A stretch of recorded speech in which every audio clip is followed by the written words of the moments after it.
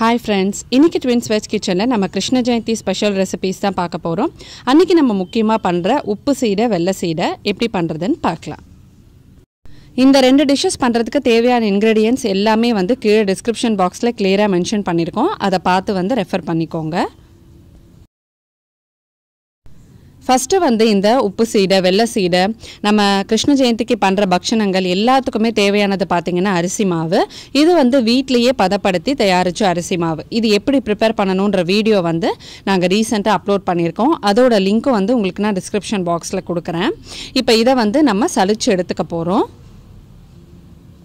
இப்போ இத வந்து சலிச்சுக்கும் போது அதுல இருக்கிற குப்பை எல்லாம் உங்களுக்கு வந்து ஃபில்டர் ஆயிடும். மாவு பாத்தீங்கன்னா இன்னும் நல்லா சாஃப்ட்டா இருக்கும். பாருங்க இப்ப பக்ஷணம் பண்றதுக்கு எப்பவுமே மாவு வந்து நல்லா அந்த மாதிரி சாஃப்ட்டா இருக்கணும்.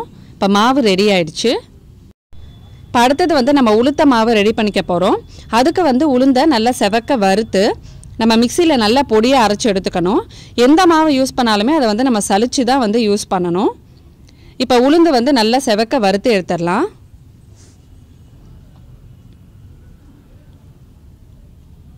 இப்ப எண்ணெய் விடாமலே இத வந்து dry roast தான் நம்ம வந்து பண்றோம்.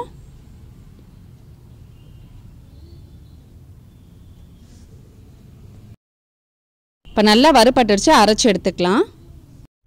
இப்ப அரிசி மாவு வந்து சலிச்சு எடுத்து வச்சிட்டு இருக்கோம். உளுந்து மாவும் அரைச்சு சலிச்சு எடுத்து வச்சிட்டாச்சு. இப்ப அடுத்து நம்ம என்ன பண்ண போறோம் அப்படினா மாவை வந்து வறுத்துக்க போறோம். மாவுல வந்து எந்த ஈரப்பதமும் இருக்க கூடாதுங்கிறதுனால மாவை வந்து நம்ம எப்பவுமே பக்ஷணம் பண்றதுக்கு முன்னாடி லைட்டா வறுத்துக்கோங்க. ஜஸ்ட் ஒரு 2 நிமிஷத்துக்கு வந்து மாவை நல்லா வறுத்தோம் அப்படினா மாவு இன்னும் நல்லா சாஃப்ட் ஆயிடும்.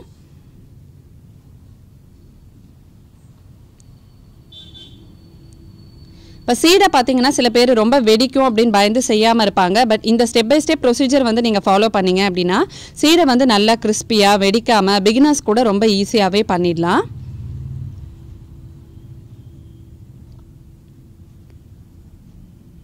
இப்ப மாவை நம்ம வறுக்கும் போது அதுல இருக்கிற கட்டிலாம் வந்து உடைஞ்சு மாவு வந்து நல்லா சாஃப்ட் ஆயிடும். அப்படி ஒரு வேளை இருந்தது அப்படினா கட்டிலாம்.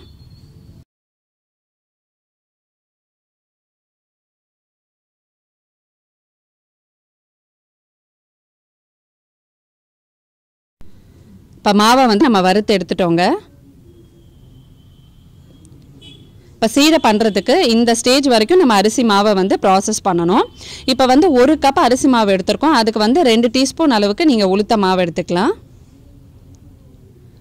அடுத்து நம்ம 2 ஸ்பூன் அளவுக்கு துருவின தேங்காய் சேர்த்துக்க போறோம். இப்ப இந்த சீடைக்கு தேவையான உப்பு சேர்த்துக்கோங்க. ஒரு 1/2 டீஸ்பூன் வந்து வெள்ளை எள்ளு சேர்த்துக்க போறோம். அடுத்து வெண்ணெய். எல்லா பக்ஷணத்துக்குமே பாத்தீங்கன்னா வெண்ணெய் வந்து ரொம்ப முக்கியம். இதுல வந்து 2 full டீஸ்பூன் வந்து சேர்த்திருக்கோம். வெண்ணெய் வந்து இன்னும் கொஞ்சம் ஜாஸ்தியா கூட சேர்த்துக்கலாம். கொஞ்சமா பெருங்காயத்தூள் வாசனைக்காக சேர்த்திருக்கோம்.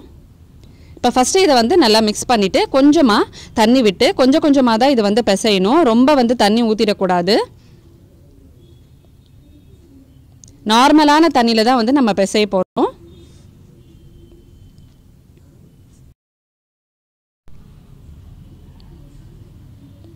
இப்ப இன்னும் கொஞ்சமா தண்ணி விட்டு நம்ம பிசைஞ்சிக்கலாம்.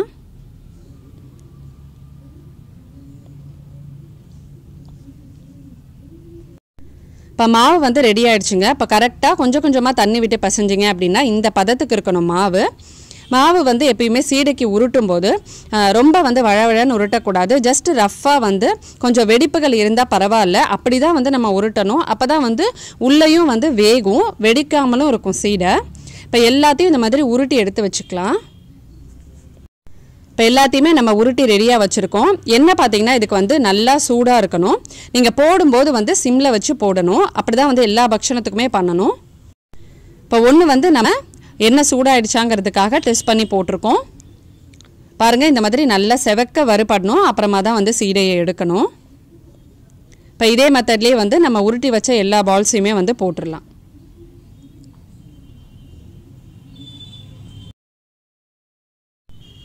இப்ப நாங்க சொன்ன ஸ்டெப் பை ஸ்டெப் ப்ரொசீஜர் வந்து நீங்க கரெக்ட்டா ஃபாலோ பண்ணி சீடை prepare பண்ணீங்க அப்படினா சீடை வந்து வெடிக்கவே வெடிக்காதுங்க.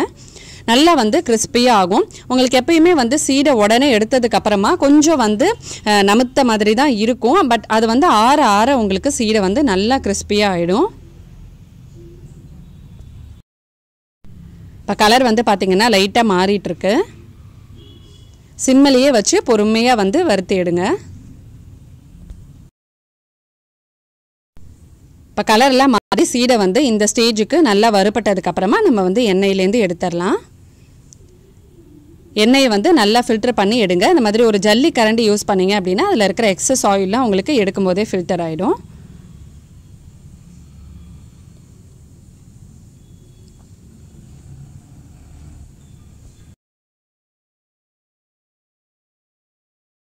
இப்போ நல்ல கிறிஸ்பியான டேஸ்டியான சீடை வந்து ரெடி ஆயிடுச்சு. இதை வந்து ப்ரிப்பேர் பண்ணி பாருங்கள்.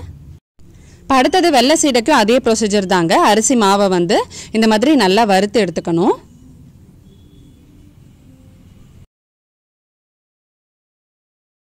இப்போ இதுக்கு மெஷர்மெண்ட் பார்த்தீங்கன்னா 1 கப் அரிசி மாவு எடுத்துகிட்ருக்கோம். 1 கப் அரிசி மாவுக்கு வந்து அரை கப்லேருந்து 3/4 கப் அளவுக்கு வெல்லம் எடுத்துக்கலாம். இதுக்கு வந்து நம்ம வெள்ளை பாகில் தான் கரைக்க போகிறோம். அதனால் கொஞ்சமாக தண்ணி விட்டு வெள்ளை பாகு ஃபஸ்ட்டு ரெடி பண்ணிக்கோங்க. இப்போ அடுத்தது வெள்ளை சீடையோட மெஷர்மெண்ட் பார்க்கலாம். 1 கப் அரிசி மாவு எடுத்துகிட்ருக்கோம் அப்படின்னா 1 டேபிள் ஸ்பூன் இல்லை 1.5 டீஸ்பூன் அளவுக்கு உளுத்த மாவு எடுத்துக்கணும். 1/2 டீஸ்பூன் வந்து வெள்ளை எள்ளு. இப்போ நம்ம பக்ஷணத்துக்கு எல்லாத்துக்குமே பார்த்திங்கன்னா வெள்ளை எள்ளு தான் வந்து யூஸ் பண்ணுவோங்க. அடுத்தது கொஞ்சம் ஏலக்காய் பொடி. இது வந்து ஃப்ரெஷ்ஷாக அரைச்சி போடுங்க. அப்போ தான் நல்ல வாசனையாக இருக்கும். அடுத்தது 2 டீஸ்பூன் வந்து துருவின தேங்காய். இதுக்கு வந்து நம்ம நெய் சேர்த்துக்க போகிறோம். நெய் நல்லா 3 டீஸ்பூன் கூட சேர்த்துக்கலாம். இது வந்து நல்ல வாசனை கொடுக்கும் வெள்ளை சீடைக்கு. இப்போ வெள்ளை பாகும் பார்த்திங்கன்னா ரெடி ஆயிடுச்சு. இப்போ இதை வந்து நம்ம வடிகட்டி கொஞ்சமாக தான் மாவில் கொஞ்சம் கொஞ்சமாக சேர்த்து சீடைக்கு எப்படி பிசைஞ்சோமோ அதே மாதிரி தான் பிசைய போகிறோம். இது வந்து ரொம்ப சூடாக இருக்குங்க. அதனால் கரண்டி வச்சு தான் நம்ம வந்து கலக்கணும்.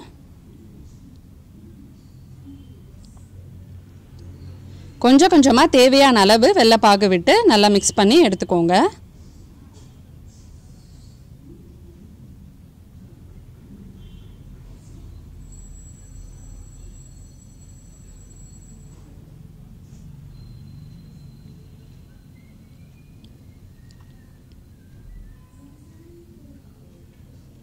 இப்போ இன்னும் கொஞ்சமாக வந்து நம்ம சேர்த்துக்கலாம்.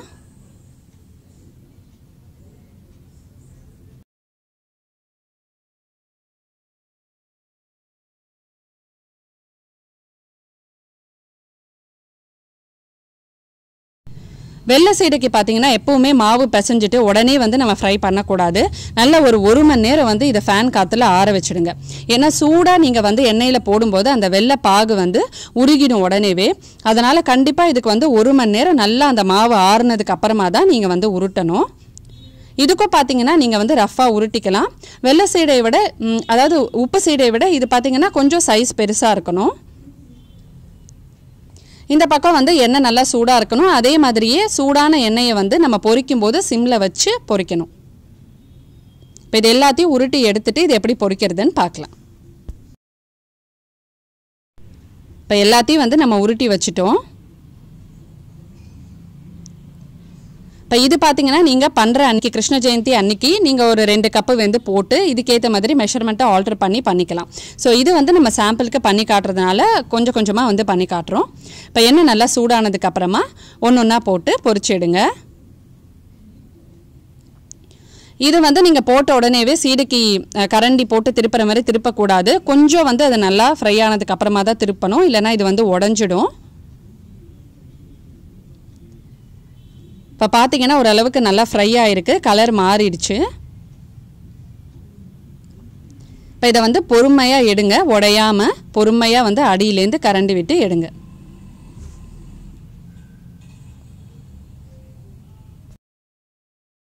இப்போ அவ்வளோதாங்க. நம்ம வந்து வெள்ளை சீடை உப்பு சீடை ரெண்டுமே பண்ணிட்டோம். ரொம்ப வந்து சிம்பிளான ப்ரிப்ரேஷன் தான். நாங்கள் சொன்ன மெஷர்மெண்ட் அளவுக்கு ஸ்டெப் பை ஸ்டெப் ஃபாலோ பண்ணிங்கன்னா நல்லா கிறிஸ்பியாக டேஸ்டியாக வந்து நீங்கள் வீட்டிலேயே ப்ரிப்பேர் பண்ணலாம். இந்த 2 ரெசிபியும் கண்டிப்பாக வந்து கிருஷ்ண ஜெயந்தி அன்றைக்கி வீட்டில் ட்ரை பண்ணி பாருங்கள். எப்படி வந்ததுன்னு எங்களுக்கு காமெண்ட் செக்ஷன்லேயும் சொல்லுங்கள். இந்த வீடியோ உங்களுக்கு பிடிச்சிருந்துச்சுன்னா எங்கள் சேனலை லைக் பண்ணி சப்ஸ்கிரைப் பண்ணுங்கள். இன்னொரு சூப்பரான வீடியோவில் உங்களை நான் மீட் பண்ணுறேன். Bye friends.